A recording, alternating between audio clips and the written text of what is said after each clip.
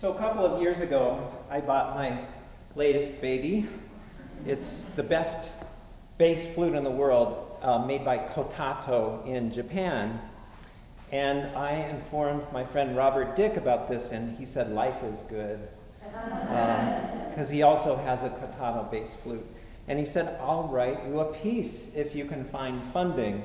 And we explored several funding models that didn't work out. So last spring, a year ago, the College of Letters, Arts, and Social Sciences announced their new summer research opportunity, and I won one of those grants, and that enabled me to commission this piece from Robert Dick. And this is the second performance. The first performance was several weeks ago at the National Flute Convention in Washington, D.C. So Robert composes by just improvising, and most of his compositions are extended improvisations, and very few of them are actually written down.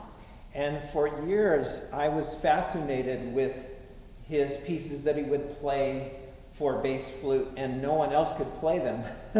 So this is the first time somebody else has been able to play his fascinating bass flute writing. He's really the world-known guru of what we call extended techniques, and I'm not going to give any of them away to you. Just enjoy the really cool sounds that are coming out of this instrument during this piece. He calls this his Debussy piece because Book of Shadows is very shadowy, ambiguous.